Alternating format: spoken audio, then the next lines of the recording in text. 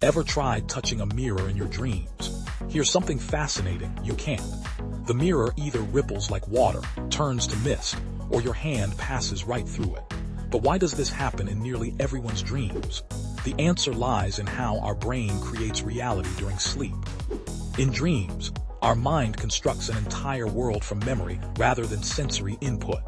Mirrors pose a unique challenge because they require complex real-time visual processing, something our sleeping brain struggles to simulate accurately. This mirror phenomenon reveals a deeper truth about dreams. Our brain takes shortcuts, creating approximations rather than perfect reflections. It's like running a simplified version of reality, where physics becomes more like guidelines than rules. That's why dream mirrors behave more like portals or liquid surfaces, reflecting our brain's creative interpretation of reality rather than actual optical physics.